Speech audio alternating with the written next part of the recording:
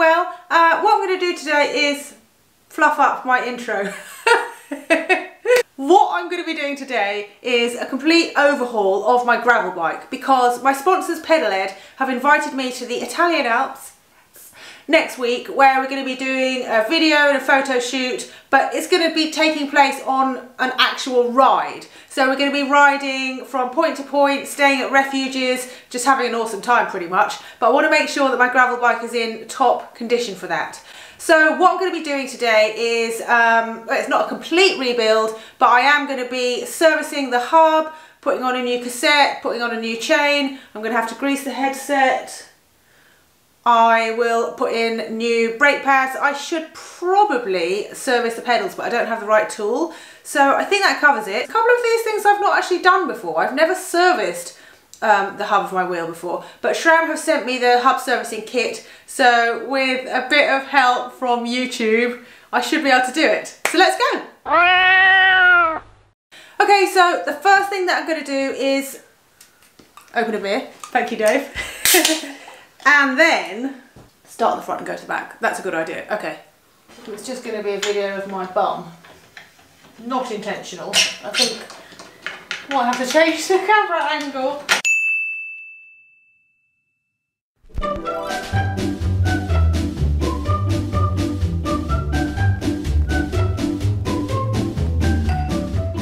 These are pretty gross. I don't know if I've ever actually done this to this bike before, so I'm going to clean these up, re-grease them, put them back. It's so easy to do this. Literally just take your stem off, take your fork out and clean it all off, fresh grease, you're good to go. Right, where's my grease? It's of utmost importance that you stay hydrated when you're doing any bike maintenance. I don't know why I'm wearing one of my absolute favourite jumpers of all time to do this.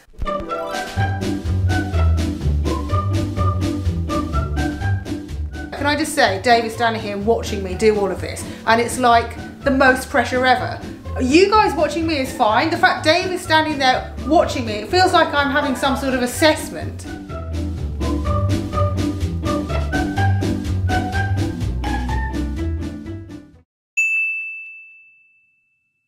The next thing I'm going to do is change my disc brake pads. These are SRAM organic brake pads. All you need is a teeny tiny Allen key. It's very, very easy to do. So you want to have a look? I'm going to do it now. I'm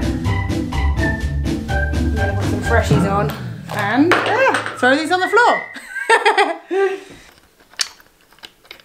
Pop this little thing on so that no one knows what it is. The thing. All done. Oh, your brakes still works. No! Remember not to pull your brakes before you put the wheel back in, because otherwise you pull your disc brake pads closed. And it's a bleeding nightmare, and I know because I've done it. Right, now I'm going to do the same on the back and drink some more beer. Oh, Dave! Right, next, Dave is going to stand there really, really noisily eating crisps. No, what we're going to do next is take the rear wheel off, and I am going to remove the cassette, then I can service the hub, put on a new cassette and change the chain. No, I'm crunching away. My hands are still so weak at the moment. I don't notice it until I do something like try and use an Allen key.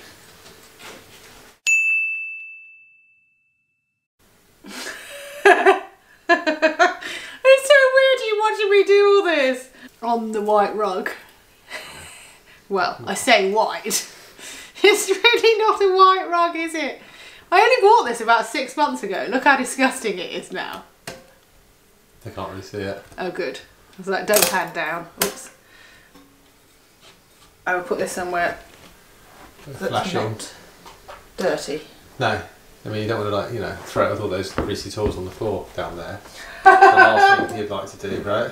Like, you know, chain tool, cassette tool, muddy tyre, donut. Next thing I'm going to do is service this hub, and that might be a bit hard actually. I'm sure there's probably a correct tool to use for this that I don't have. You can use the cassette.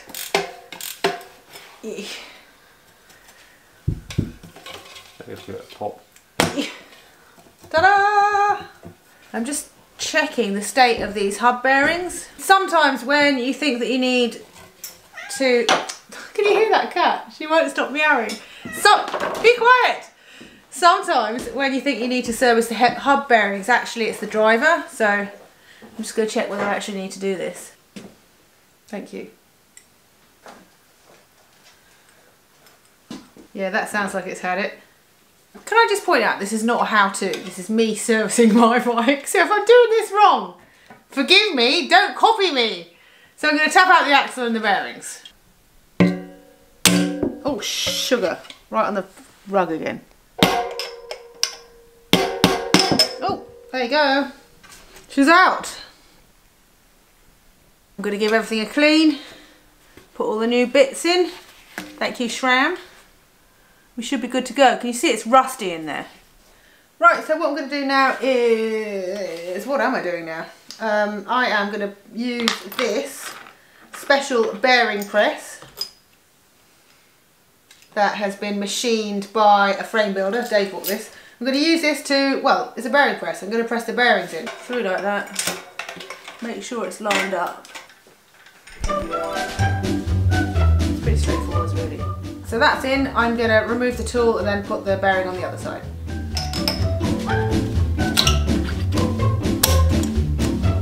I've got the XDR driver here, which is going on the drive side, funnily enough. Wait a minute, I'm going to put some grease in there actually. You mean to grease this? I'm going to put some grease in. You have to make sure that you have the pulls in correctly. And then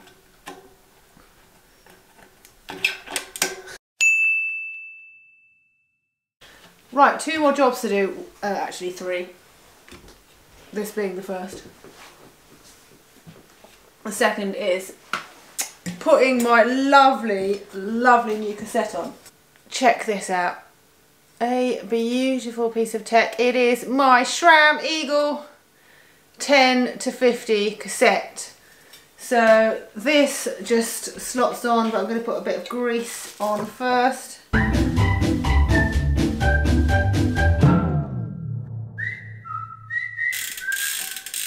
Onto the chain. I'm sure you're aware that the easiest way to install a new chain is by removing the old one, measuring it, and then installing a new one of the same length. So I am going to pop apart the quick link using these, or you can use a chain breaker, obviously. Why am I saying this? I never said this is an instructional video. Why have I suddenly gone into this is how you do it? All that remains is to install the chain using the quick link, and I'm done!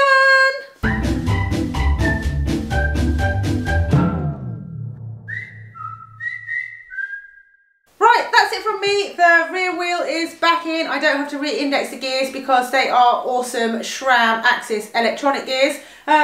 So yeah, I'm done. I hope you enjoyed watching the video. If you're into bike tech and mechanics and stuff, I definitely encourage you to have a go at doing things yourself because it's really good fun. You can check out loads of tutorials and stuff on YouTube. That's kind of how I learned most of the stuff that I've done, and also just by trial and error. I mean, be careful what you're testing things out on though, because I remember the first time I tried to true a wheel, I completely and utterly pringled it to the extent that I had to throw it in the bin.